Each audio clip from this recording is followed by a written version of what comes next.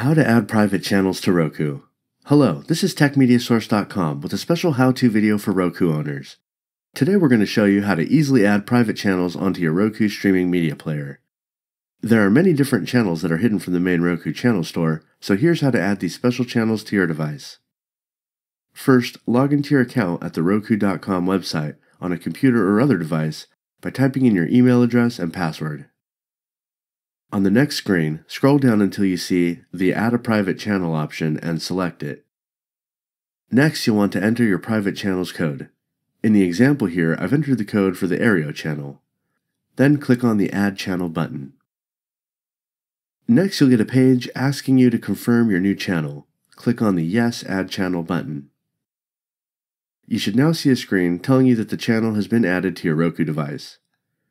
Now head over and start up your Roku, and you should see the new channel there with your others.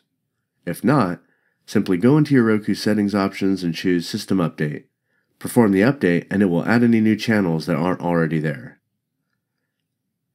We hope this video was helpful for you. For more information on Roku private channels, as well as great tips and tricks, visit TechMediaSource.com or check out the link in our description area.